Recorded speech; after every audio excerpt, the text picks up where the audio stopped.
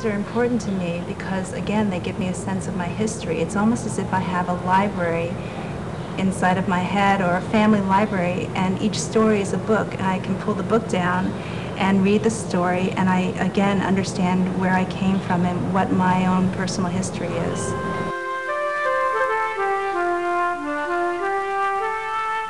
I think children like to know where they came from.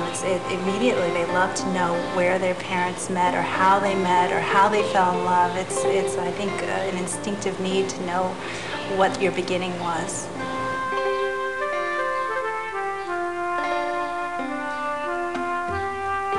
Well, this is a story about how my mother and my father met in Japan when they were very young. My father was stationed there as a lieutenant in the Air Force, and he was lost on a train.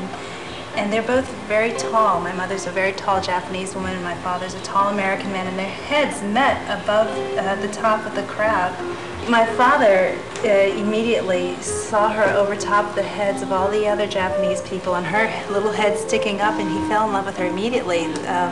The funny thing is he thought she was cross-eyed, but he still fell in love with her on the sight. He said, "I want to marry that woman." She, on the other hand, didn't respond as quickly. It wasn't that popular to marry an American at that time, and or even consider dating an American at that time. But she warmed him. My mother's explanation is that she found out that he was generous. The result of these two very tall people getting married produced a very tall American-Japanese woman, and it just gives me a sense of where I came from, a sense of my own history, as if it were a story from a storybook.